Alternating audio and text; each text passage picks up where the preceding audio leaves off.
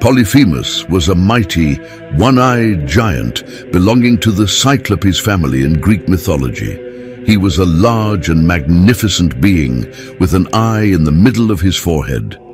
Polyphemus became the powerful leader of the second-generation Cyclops due to his immense strength and intelligence. In some Greek myths, Polyphemus is represented as a savage monster, while in others, he's characterized as a benevolent and witty being. According to the ancient cosmogonies, the Cyclops were the sons of Uranus and Ge. They belonged to the Titans and were 3 in number, whose names were Argus, Steropes, and Brontes, and each of them had only one eye on his forehead. Let's take a closer look at Polyphemus, the one-eyed legend. The myth of Polyphemus can be traced back to numerous cultures and traditions. One of the oldest versions of Polyphemus's story may have originated in Georgia. In this narrative, a one-eyed giant held a group of men hostage, and they managed to free themselves by stabbing the captor in the eye with a wooden stake. This account was later adapted and reimagined by the Greeks as the myth of Polyphemus. According to the Greeks, a one-eyed giant named Polyphemus was born to the sea god Poseidon and Theusa. Polyphemus plays a minor role in Greek mythology, appearing in some myths. However, his most important role is as an antagonist of Odysseus and his men. The most popular incident of Polyphemus' life was the confrontation with Odysseus, the Trojan war hero. Odysseus and his soldiers accidentally strayed into the cave of Polyphemus without knowing to whom it belonged. Not wanting to give up a wholesome meal, Polyphemus sealed his cave with a rock, trapping Odysseus and his soldiers inside. Polyphemus satiated his hunger by eating a few men every day. The giant was only stalled when the brave Odysseus handed him a strong cup of wine and got him drunk. Grateful for the gift, Polyphemus drank the spirit and promised a reward to the patron. But for this, Polyphemus had to know the brave soldier's name. Not wanting to give away his true identity, the intelligent Odysseus stated that he was called Nobody. Polyphemus then promised that he would eat this nobody at the very end. As Polyphemus fell into a deep slumber, Odysseus quickly acted, driving a wooden stake into his single eye.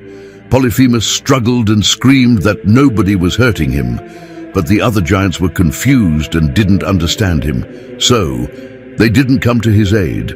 After blinding the giant, Odysseus and his men escaped from the cave by clinging onto the underside of Polyphemus' sheep.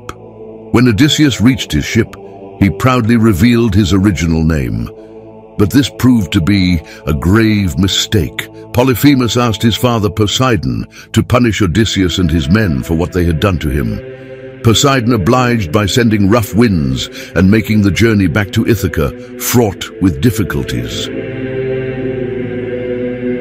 As a result of his encounter with Polyphemus, Odysseus and his men would end up wandering for years on the seas, trying to find their way back to Ithaca. There is also another popular myth featuring Polyphemus.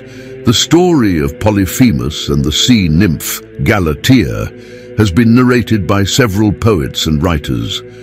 While some writers describe their love as a success, others indicate that Polyphemus was rejected by Galatea. Irrespective of the love's success or failure, all these stories represent Polyphemus as an intelligent being who uses his musical skills to woo the beautiful sea nymph. This depiction of Polyphemus is starkly different from earlier poets, for whom he was nothing more than a savage beast.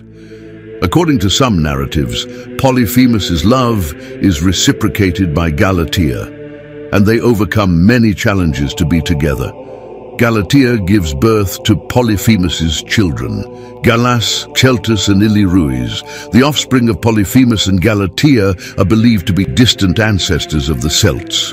Contemporary writers have added a new twist to the Polyphemus and Galatea love story. According to them, Galatea could never return Polyphemus' love, as her heart belonged to another man, Acis. Polyphemus killed Acis out of jealousy and rage. Acis was then turned by Galatea into a spirit of the Sicilian river. Although there are several contradictory narratives on the love between Polyphemus and Galatea, it can certainly be said that the giant was reimagined and reinterpreted in these stories. Polyphemus has been represented in diverse ways in sculptures, paintings, movies and art. Some artists have shown him as a terrifying monster, and others as a benevolent being. Painter Guido Reni visualized the violent side of Polyphemus in his art piece, Polyphemus. Contrarily, J.M.W. Turner depicted Polyphemus as a small and defeated figure in his painting Ulysses deriding Polyphemus, Ulysses being the Roman equivalent for Odysseus. While paintings showed the emotional turmoil of Polyphemus, frescoes and murals dealt with a different aspect of his life. In a fresco in Pompeii, Polyphemus is depicted with a winged Cupid who hands him a love letter from Galatea. Additionally, in another fresco, Polyphemus and Galatea are shown as lovers in a tight embrace. There are also several movies and films which depict the confrontation between Polyphemus and Odysseus, such as Ulysses and the Giant Polyphemus, directed by Georges Méliès, and the film Ulysses, based on Homer's epic. The myth of Polyphemus is a popular story, gaining prominence after its appearance in Book 9 of Homer's Odyssey. While the accounts of Polyphemus vary, in today's world, he continues to be an inspiration for several modern writers and artists.